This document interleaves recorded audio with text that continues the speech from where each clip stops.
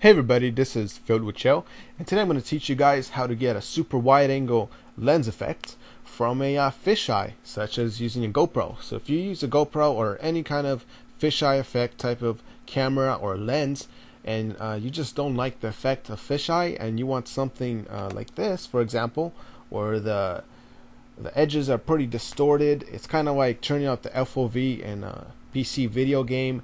The edges are kind of distorted, but the benefit of this is the motion looks very fast. It looks like it's coming at you, and you can just, yeah, you can tell everything is just extremely smooth. And I really like this type of effect. And before I found this out, I actually thought that I would have to buy an expensive 10mm lens for my Canon T1i, which is the camera that I have. But I later found out that I can actually achieve this type of effect, and it looks exactly like this, and I can achieve this type of effect only using my GoPro HD Hero 2. So how do you do this? Now stay with me, guys. This video is going to be pretty long. I tend to talk a lot about what I'm trying to say to you guys, but here we go. So this is not my information. I was just about to say, for example, this is not my information for your information. This is actually from a website right over here, and it's called, I'll actually link this in the description so you can read it yourself. But as myself, I was not very experienced with virtual dub, and it took me a couple hours to actually get this to work. So right now I'm actually going to show you guys how to get this to work by yourselves, in a video form, because I think this is easier.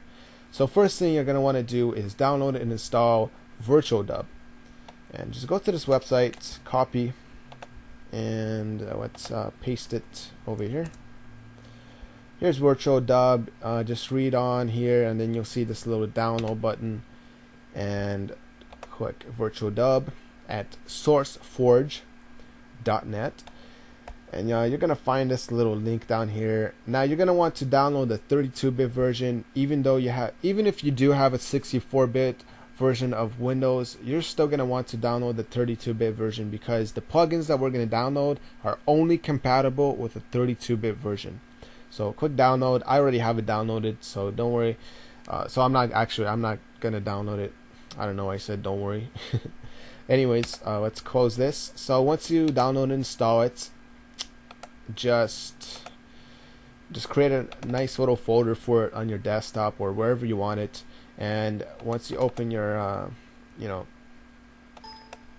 WinRAR, this is the 64-bit version, but your 32-bit version is gonna have like 2 or 3 more files. So just copy it over to your new folder here, and you're gonna see this plugins, and these two files right here, and this file plugins right here is what you're gonna want to work with.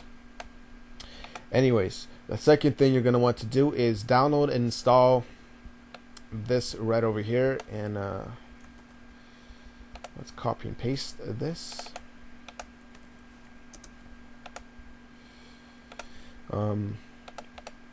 Okay. So actually, you don't need this. You don't need this, but it's recommended.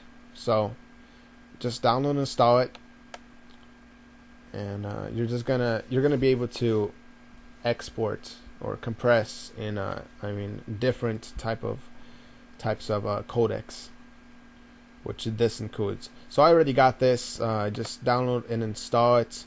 You don't need to put it in any folders or anything. You just install it and it's already there. Alright, next thing you're going to want to do is download and install Emiliano Ferrari's filter package. And this is the important part. This is what you really want right here. This is your gold. Right here, don't download the sources. Download the binary, because that's the one that has the VDF file, which you'll need.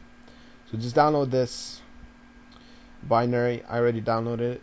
I don't know why I'm downloading it again, but whatever. So here are all the VDFs, and what you want is the barrel one. So just pick out that barrel one and put it into plugins. I already have it in there, but all you're gonna want to do is just drag it into the plugins folder, and you're good to go from there. So just open up Virtual Dub, and I know if you never worked with this program, it looks pretty confusing. You're like, why is my screen blank? What do I do? What do all these buttons mean? Well, it's pretty easy. So just hit File, open Video File, and find a video that you want to import. Also, your file is gonna have to be AVI. So if you have your GoPro footage as is, that's not gonna work. Or it doesn't have to be AVI. It can be any of these right here that it shows right here. MPEG, MPV, all that crap. But I recommend, if you're converting your original footage, I recommend converting it to AVI, because that's like the best footage you can get. Alright, so slight technical difficulty here, because I actually deleted my AVI file. So I'll be right back. Alright, now that I had the test footage finished and done, let's open up Virtual Dub once again.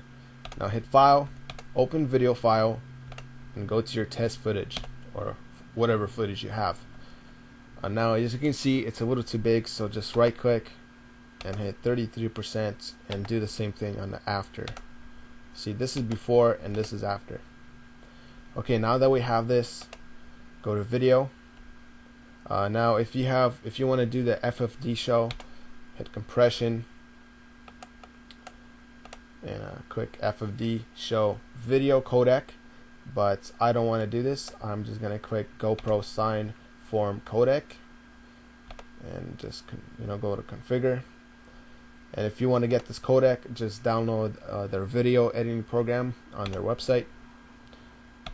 So now go to Filters, Add, and find Barrel Distortion. Click on Barrel Distortion.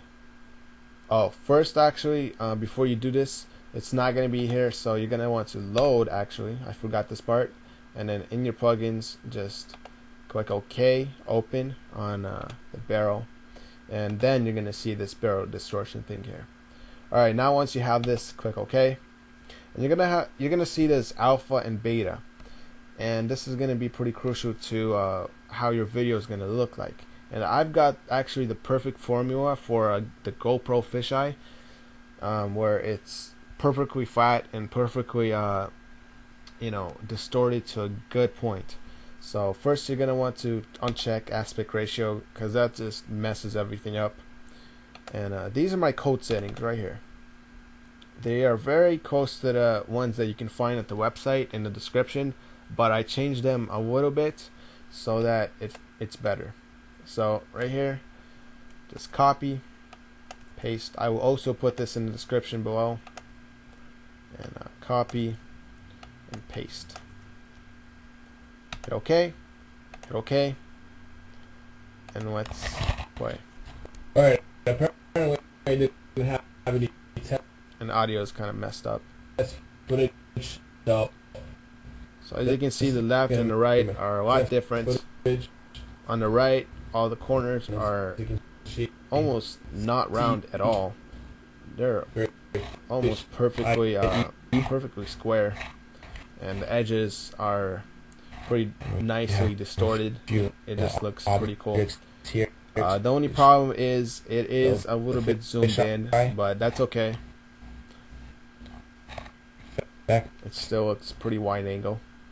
Anyways, this is pretty slow, so just hit File, save as AVI, just like that, and make sure you have a lot of space. This is gonna take, if your video is about even 1 minute, it's gonna take like more than 10 gigabytes. So make sure you have a lot of hard drive space. Let me make sure what I have. Alright, I have 142 gigabytes left, so I'm pretty good here. And just hit save, and I like to make this as fast as possible. So I'm gonna click highest, and you're just gonna want to wait till this finishes. And that's pretty much it, guys. Thank you for watching. That's it. That's all you have to do. And then you can just open it in your Sony Vegas or whatever editing program you have, and just open it in there, and proceed on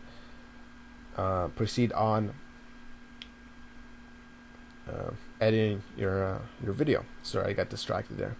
Okay, thank you guys for watching this video. Please subscribe and like, and I will be doing these videos regularly on anything I find interesting or pretty cool to do a tutorial on. So thank you for watching. Subscribe, like, and stay tuned for the ending of this video, because after this I'm going to show you guys the before and after side by side. Alright, see ya. This is going to be my test footage, and as you can see, very fisheye-y. And we have a few objects here to show the fisheye effect. And once you see this without the fisheye effect, it's going to look a lot better.